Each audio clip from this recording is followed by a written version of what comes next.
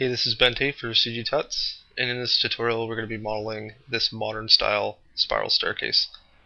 And although this looks a little bit challenging, it's really not that complicated to model if you know a few tricks, right? So the majority of this will be splines, but we'll also use a little bit of poly modeling. Okay, so I'll be using 3D Studio Max 9 for this, and if you have that version or another version, you shouldn't have any problems following this tutorial. Alright, so the first thing we're going to do is start out by modeling one of the steps and one of the posts. Then we'll look at a way we can clone and position that into the spiral shape that we need. And with that done, we'll move on to the railings and railing details. And then I'll show you how to cut a hole out in the floor up here so that the staircase can pass through that. And with that done, we'll move on to the top section and do the railings up here. And the final things we'll do is just make a couple of adjustments and tweaks, and then we'll look at ways to attach some of this stuff together. Okay, so these are a few screenshots down here of this tutorial, and let's jump into Max and get started. Okay, so here we are in Max, and the first thing we're going to do is just open up an image that we can use as a reference. So I'm just going to go into the Utilities tab and click the Asset Browser, and then we'll open up our image here. And I'll include a link of where you can download this particular one if you want to follow along. And this is actually just one of my own renders. I did the model probably a couple years ago, so we'll just rebuild it, and I've come up with a couple of better techniques to do it since I built this one. Okay, so the first thing we'll do is start with the center pole, and then we'll start working on the stairs. Alright, so I'm just going to go into the top view here, and I'll turn off the grids with G. Then we're just going to go into the create panel and grab a cylinder, and we'll just drag that out and give it a little bit of height. Alright, and the first thing we're going to do is just center it to the world, so let's right click on the move tool and we'll zero out the X and Y spinners. And you can zero those out by right clicking on the spinners. Okay, so we'll close that. And we'll figure out the radius that we need here. And I'm just going to turn off the selection brackets with J and turn on my edge faces with F4. Okay.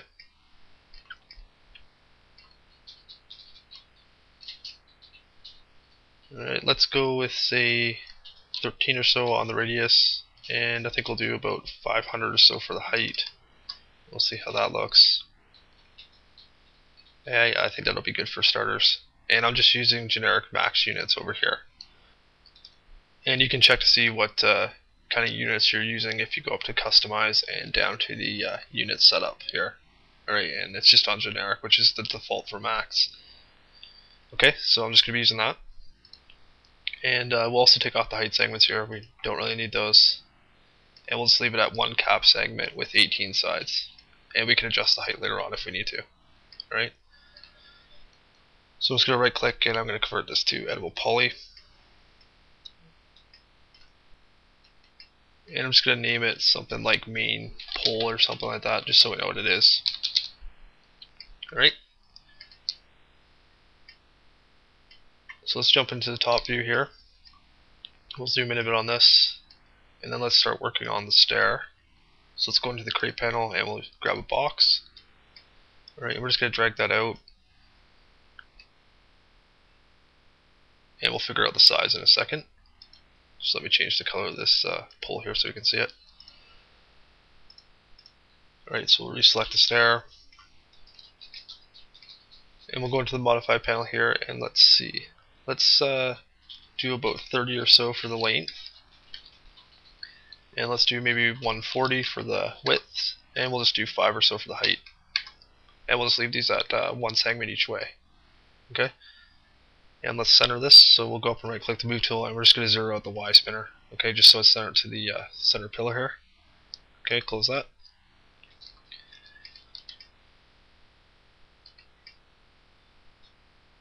Okay, and I think that should be a good size to start with. So we'll go back into the top view here and we'll right click and convert this to editable poly. And let's go into edge and we'll just grab these edges here. And let's do a connect on that, and let's do maybe 4 segments, no pinch, no slide, and OK. And then we're going to go into vertex, and we just want to round the end of this out a bit. Okay, so we'll grab these middle verts here, and we'll just pull those over.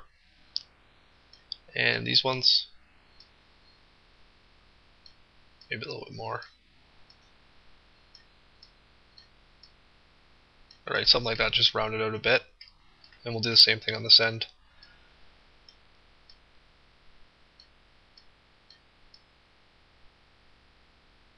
Okay, maybe something like that.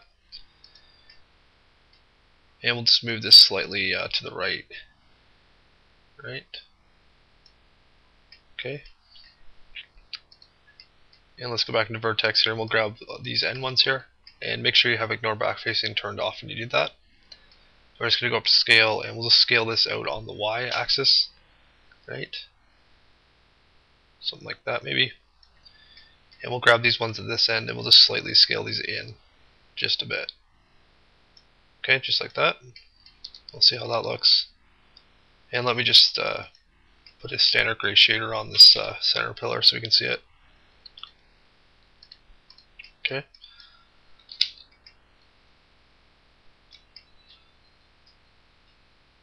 Okay. We might actually be able to bring this out a bit more at this end. Okay, something like that maybe, it's a little bit better. Right. And now we're going to add some support edges because we're going to have to turbo smooth this to get the faceting out of there. Okay, so we'll just select all these edges here, and let's do a connect on those, and we'll do 2 segments, and we'll just pinch those apart. And we want them pretty close to the end, so let's do, say, 97 or so maybe. Let's do 98 actually. And okay. And then we'll select these 2 edges here, and we'll do a ring on those, and a connect. And we'll just do 1 segment this way. No pinch. And let's see, let's slide that up a bit. And I'm just going to worry about getting the back here where we want it, and then we can move these verts up to even out the support edge. Alright, so let's do maybe about -50 or so on the slide, and okay, and we'll do the same thing with these ones down here. Do a ring on those edges, and a connect, and okay. Then we'll go into vertex here. Let's just grab these verts here, and I'm also going to go down here and put edge constraint on, okay? And that's just so we can't pull them out of alignment. Alright, so we'll just slide that down and even this out. We'll do the same thing down here with these 2. Just pull those down a bit. Okay, something like that.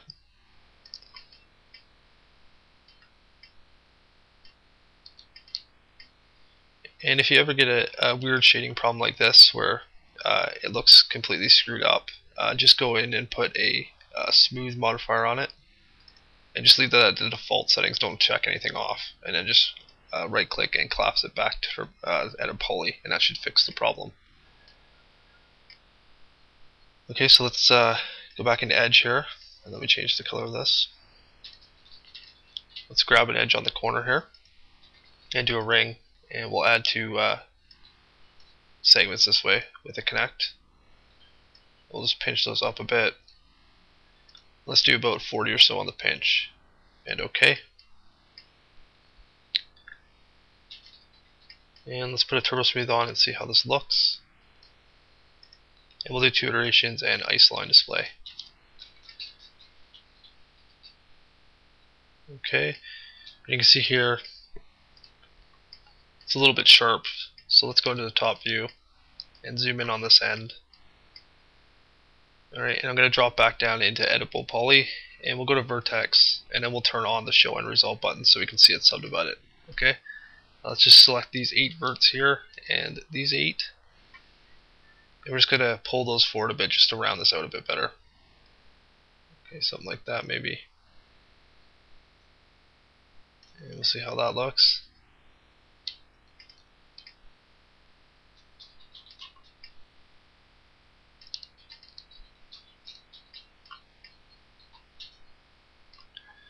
Let's actually move all of these ones here just back a slight bit. And the center ones, just to make that a little bit smoother of a curve. Okay. and then we'll move the whole thing forward just slightly.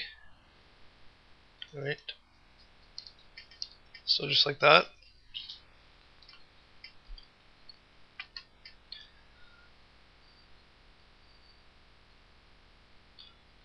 And let's also turn off the show and result button. We'll go back into edge here. Let's just drag through the middle edges, okay, just all the center ones. And we're just going to add a couple of extra segments here just to break these polygons up a bit because they're so long. Alright, so we'll do 2 segments with no pinch or slide, and okay. And that'll just help us with the turbo smooth a bit, make it look a little bit smoother. Right? So then it looks pretty good, and it needs to be a little bit thicker. So let's go into the front view here, and we'll go up to scale, and we're just going to scale this up on the Y just to make it a little bit thicker. Alright? Maybe something like that. Okay. And let's also name this, and let's call this something like step 01. Okay, and I'm going to just put a black wire color on there, and I'll put the gray standard shader on there. Okay, and that's just a personal preference for me. I just prefer to look at stuff this way. If you don't like to, then you can do whatever you like, or you could just leave it with the default colors. Alright. Okay, so the next thing we're going to do is just model one of these posts. Alright. So let's go into the top view, and we'll go into the create panel, and let's grab a cylinder, and we'll just drag this out down here and give it a little bit of height. Alright. And let's just figure out how big this needs to be. Let's give it a radius of say 2, and we'll take the height up, and let's do say 150 or so for the height. Okay, and I think that looks about the right size. Alright, and don't worry about the height segments or anything, we're actually just going to use this as a template. Alright, so let's move this up slightly in the front view. We'll just bring that up and leave it intersecting this layer just a slight bit, okay, because we don't want to have a gap underneath there. So just like that.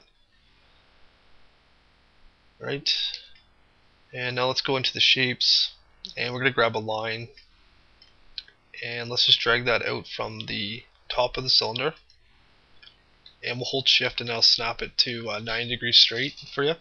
Alright, so just hold shift and bring it down to the bottom of the cylinder, and then we'll click, then right click to end. Okay, and the only reason I started with a cylinder here instead of just doing it out of the line was just so I could get a specific height amount. Okay. So let's go into the modify panel here, and under the rendering tab we're going to click off enable and render and enable and viewport, and I'll make that spline renderable for us. Okay. So let's go into the top view, and let me just change the color of this one here so you can see it. Okay, let's take our spline here, and we're just going to move that to the center of the cylinder. Alright, and we're going to take the thickness up just to match that. So let's do about 4 or so for the thickness. Alright, and then we'll select the cylinder in there behind that, and we'll just delete that. Alright, so we just have the spline left. And we'll also take the sides up from 12 to say 25 or so, so that it's perfectly round and smooth. Alright, and let's just move this over and we'll line it up just between these two edges here. Okay, just touching this one and this one, like that. Alright, and let's also go up and we'll name this post 01, just to keep things organized. And I'll just put that black color on there, and that gray shader. Alright. So with that done, let's select the post and the stair, and we're going to go up to group, and we're just going to group these as say step 01. Okay, and this will just make it easier for us to do our copies if they're grouped together. Alright, so let's go into the top view again, and we'll go into the hierarchy tab, and we'll hit effect pivot only, and we'll right click the move tool, and we'll zero out the X and Y spinners.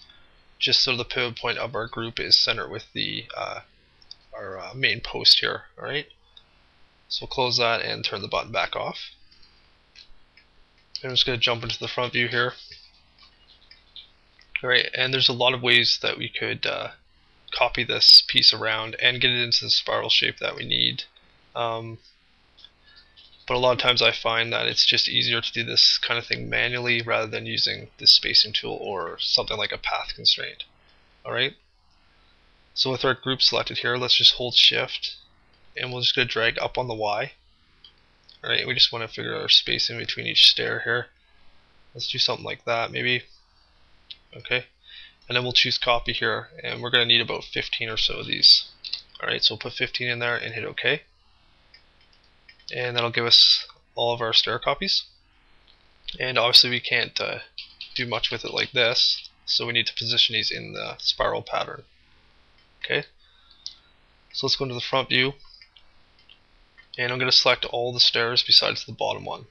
Okay, so all 15 of the stairs, and leave the bottom one unselected as well as the center pillar here. Alright, I'm just going to zoom out a little bit in the top view.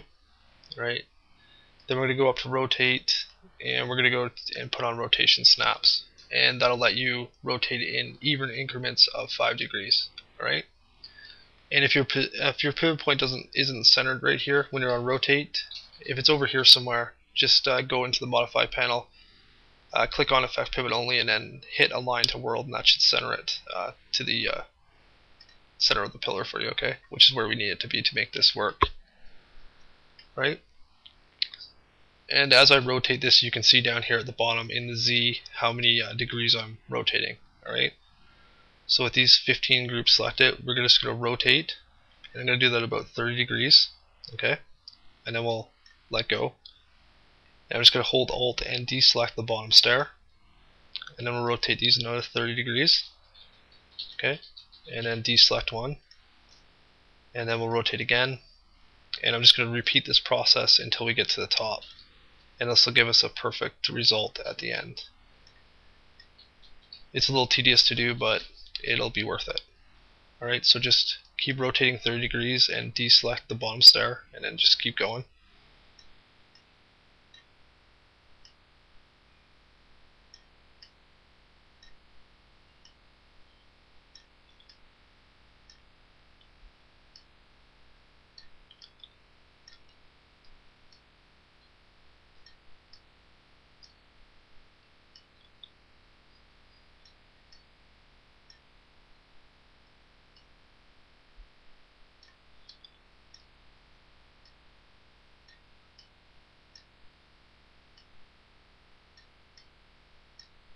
Alright, and last one, and okay. Alright, so there we go.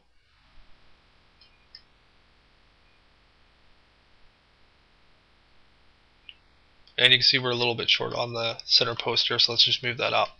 So I'll go into the front view, and let's select the center pillar. And we'll just go into the modify panel and into vertex. We'll just grab the top verts and move these up. And we'll just push that into the top stair just a little bit. Okay, and obviously we need a bit of a gap here between the first stair and the floor, so let's grab the bottom verts, and we'll just pull those straight down.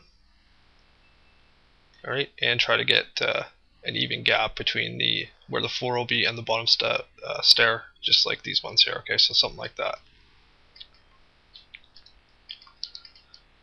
Okay, and we'll just check to make sure everything's lined up in the center.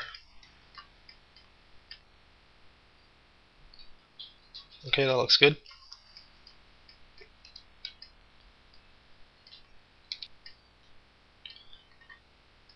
So the next thing we'll do is start working on the railings, and we're also going to do these out of splines, and there's a lot of ways we could make this as well.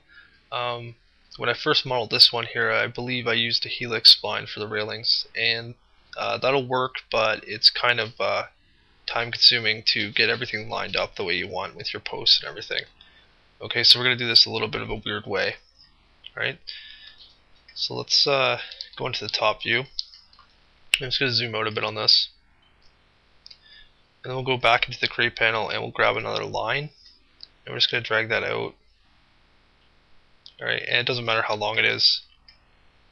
We'll also turn off these two checkboxes here. Alright.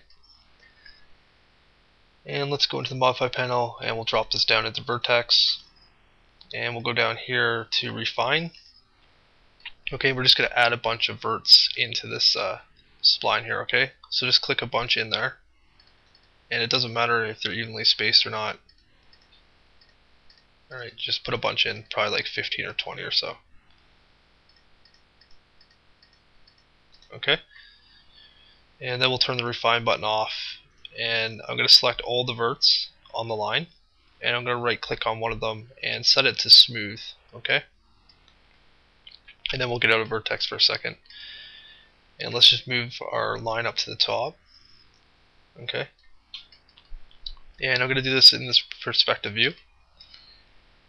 Let's just move this a little bit closer maybe. Alright.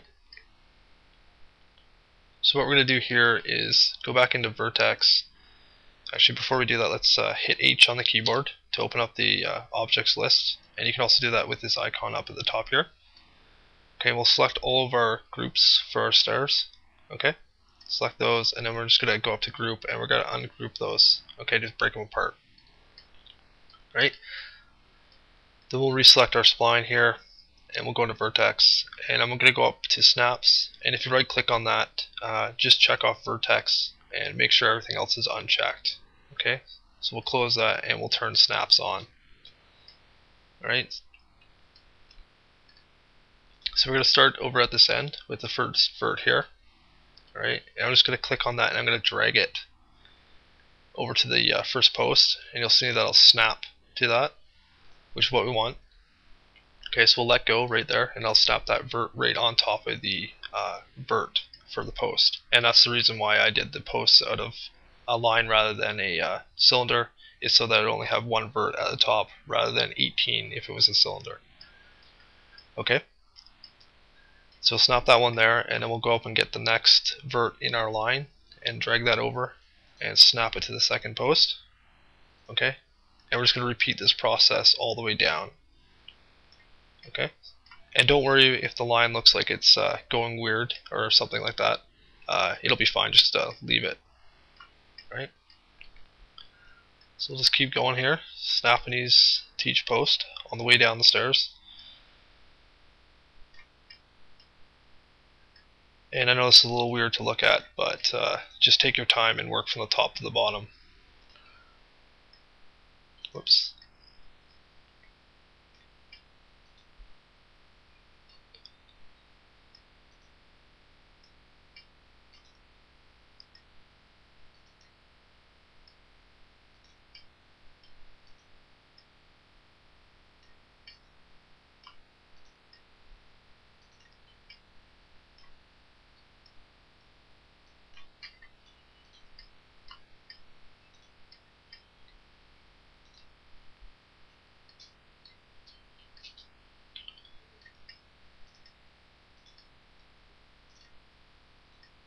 Okay, almost there. Okay, and that's the last one. Alright, so we'll just go up here and we'll select the rest of the verts in that line, and we'll just delete those. Okay, and as you can see, that will give us a perfectly positioned spline that we can use for our railing. Alright, so now we'll turn off snaps and we'll get out of vertex, and we'll go up to the top here and we'll check these both off again. Okay. Alright, and as you can see, that's a perfect railing. But it does need to be a little bit thicker, so we'll take the thickness up to say about 6. Okay. And I think that looks about right. Alright, and one more thing we're going to do is just center the pivot point to the object so it's not sticking off to the side there. Alright, so we'll go into the hierarchy tab, click on effect pivot only, and we'll just hit center to object, and OK. Alright, so the next thing we'll do is just use this piece to create the railing details here. And because it's already shaped to the post, it'll make this easy for us to do. Alright, so we'll go into the front view and zoom in. And I'm just going to hold shift and drag down on the Y again. Okay, something like that. And we'll choose copy. We're just going to do 1 for a second. So hit OK. And then we'll go back into the modify panel and we're going to change the thickness to say about 2. Okay?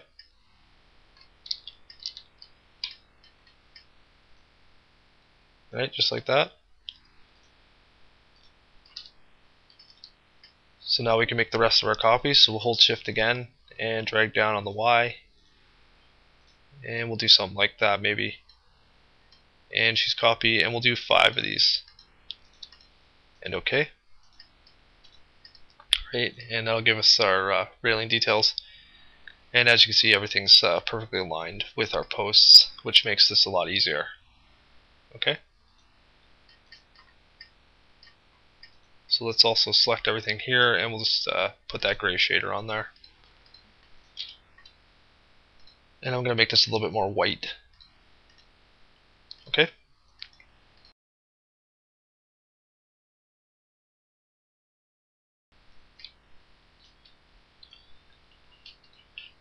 So the next thing we'll do is just put a temporary floor in here, and I'll show you how to cut the hole out. Alright, and you can just replace that. If you're actually doing this model for an interior scene or something, you can just replace this piece with your actual floor and cut the hole the same way. Alright, so we'll go into the top view, and let's go into the create panel, and we'll grab a box, and let's just drag that out.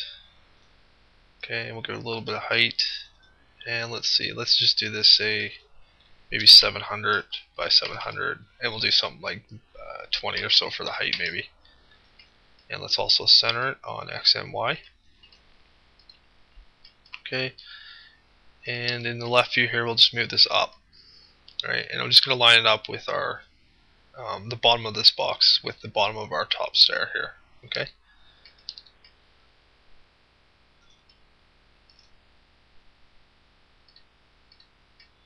Alright, and let's right click and we'll convert this to editable poly, and we'll go into edge, and we're going to need to add some support edges because we're going to need to turbo smooth this piece for our hole to be round.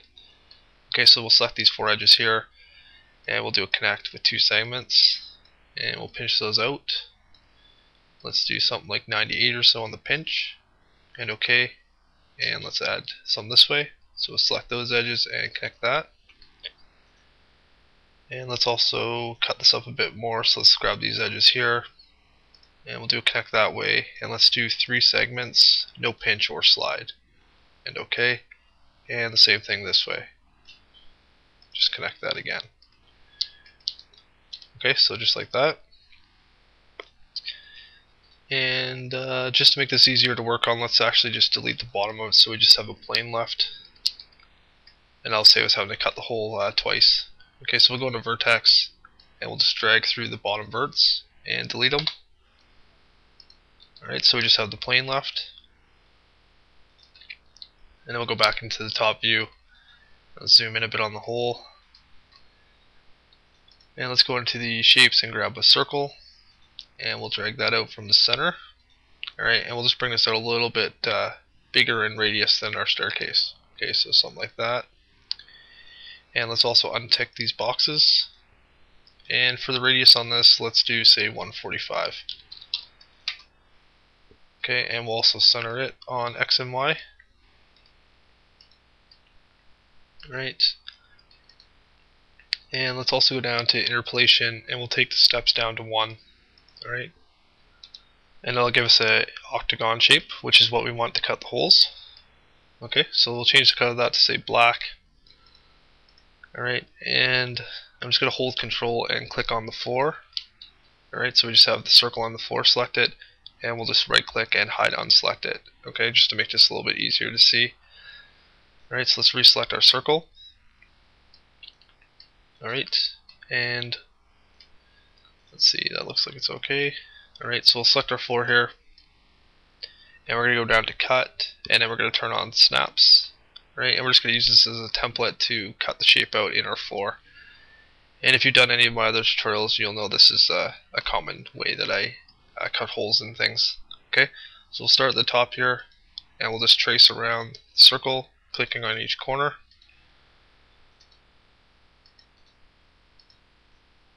And we'll finish on the top one, and then right click to end. We can turn off cut, and we'll turn off snaps. Then we'll hit H and select our circle, and we can just delete that. We don't need that anymore. Okay. And I'm just going to go into vertex here, and I'm just going to drag through these verts, and I'm just going to do a weld, a 0.1 weld, just to make sure everything's welded up there. Alright. Occasionally you'll, even with snaps on, it won't cut right to the vert, so you'll have two right next to each other, which can give you a problem. Alright. Alright, so now we need to make this quads. So let's select these two verts up here, and we'll do a connect, and we'll select these two, and do a connect, and the same thing at these bottom ones, connect those, and finally these two. Alright, so now we have quads, and now we'll go to polygon, and we'll select the 4 polys for the hole, and we're going to do an inset on those, and we'll do that, say about 2 or so on the amount, and OK, and I'll just give us an inside support edge. Okay, so with that done, we can actually delete the polygons, and we'll get out of polygon, and that's what we have. Okay, so now we can just put a shell modifier on this, and we'll do the inner amount of about 20, and we'll do the outer amount of 0. Okay, and that'll give us the thickness of our original box. Okay, so with that done, we can right click and collapse this down to editable poly, and then we'll go into edge, and we'll just add a couple support edges on the outside here. Alright, so we'll select that corner edge and ring and connect, and we'll do 2 segments, and let's just pinch those up a bit. Let's do about 65 or so on that, and OK. And then we'll add a couple on the inside of the hole here. So let's grab one of these edges and do a ring and a connect. And let's take the pinch up a bit. Let's do about 80 or so on that, and OK. Right. And now we can put a turbo smooth on here, and we'll do 2 iterations and ice line. Okay. And we can also change the color to black and put that gray shader on there. Alright. And now we'll just right click and unhide all, and we'll see how this looks.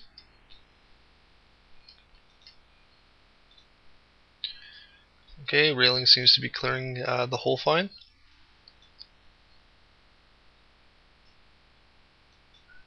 Okay.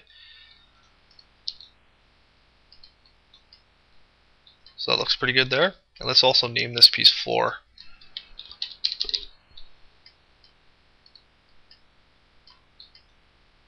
Okay.